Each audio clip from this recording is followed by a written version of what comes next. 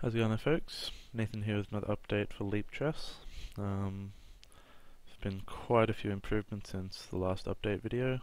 First one you'll probably notice is that we've actually got an environment around us now. We're not just sitting in the middle of some weird black nothingness.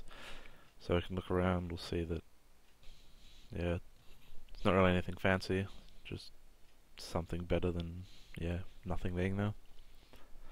Second one you probably notice is the robot's arms aren't just awkwardly hanging in the air anymore, they're actually kind of resting, which I think looks a lot more natural than how it was before, because I had a lot of comments thinking it was awkward, and I definitely agree with that.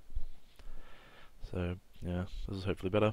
Third is new hand. I think the robotiness of it kind of fits in with the rest of the thing, as well as I think just looking better in general than the other hand did.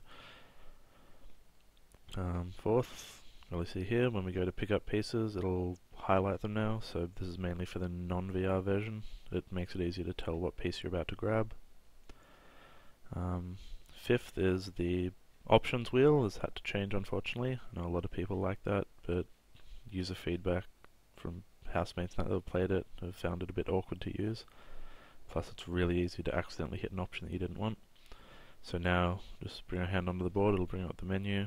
Let's get out of VR mode for the rest of this, just make it easier. And yeah, you've actually got to touch what you want now. So hit credits, it'll come up the middle.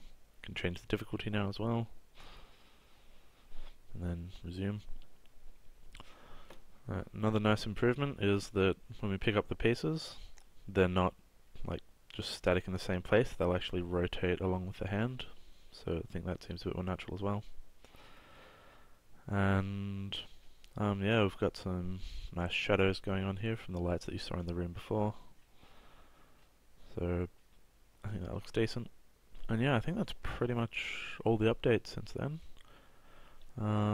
Next we'll be putting in some sound and a tutorial level to basically explain how the game actually works. And once we've done that, it'll be ready for release. And yeah, catch you folks later.